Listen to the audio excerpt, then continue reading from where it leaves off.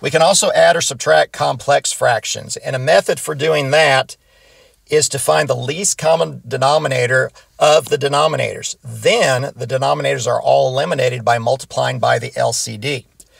So we're going to look at the denominators of the smaller fractions. I'm talking about the physically smaller fractions. That would be the fractions within the fractions, like 1 over x and x over y.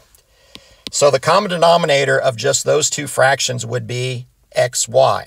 So I'm going to multiply the numerator and the denominator by xy. And the reason this works is because I'm just multiplying xy over xy, which is the same as multiplying it times 1.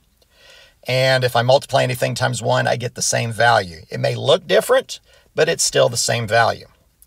So I have to distribute that xy into the 1 as well.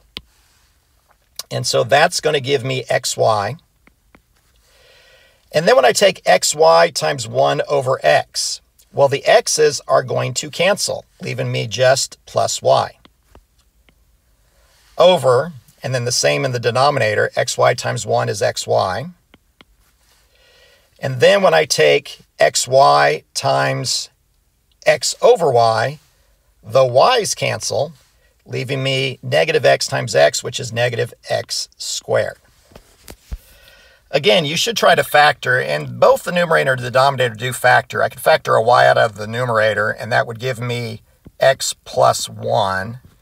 And in the denominator, I can factor out an x, and that would leave me with y minus x. But factoring those out actually doesn't help me cancel any numerators or denominators. So I would accept either answer, either here or here. So trying one more, this time we have polynomial denominators. So they're already factored out, so we don't have to worry about factoring. But since we have 3x plus 2 and x minus 9, that is going to be the common denominator. So I'm going to multiply the numerator and the denominator times x minus 9 and 3x plus 2. So every fraction gets multiplied by this. So when you multiply 8 over x minus 9s times x minus 9, 3x plus 2, the x minus 9s are going to cancel. So I just have to take 8 times the 3x plus 2, and 8, if I go ahead and distribute that, times 3x plus 2 is going to be 24x plus 16. Now, I also have to multiply the x over 3x plus 2 times that same common denominator.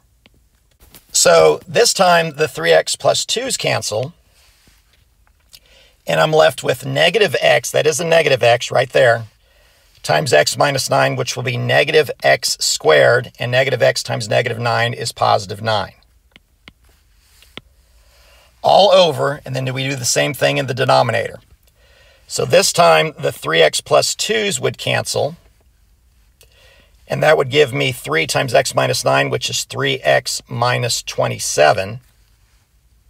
For the second fraction, we can only have the x minus 9's cancel out. So I have 4x times 3x plus 2, and that's going to be 12x squared plus 8x. Combine your like terms. I do have a negative x squared in the numerator. I have 24x and 9x, and that's positive 33x plus 16.